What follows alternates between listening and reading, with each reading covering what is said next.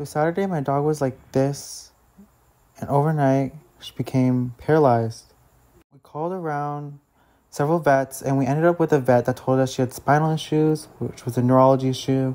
It might be IVDD, invertebral disc disease.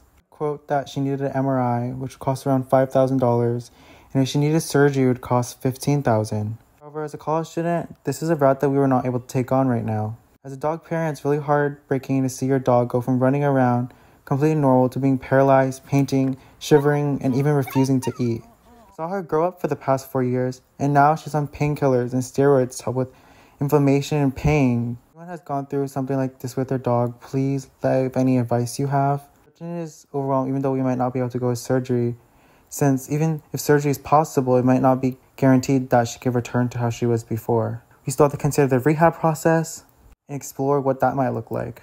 We've set up a GoFundMe link in my bio if you want to help us out.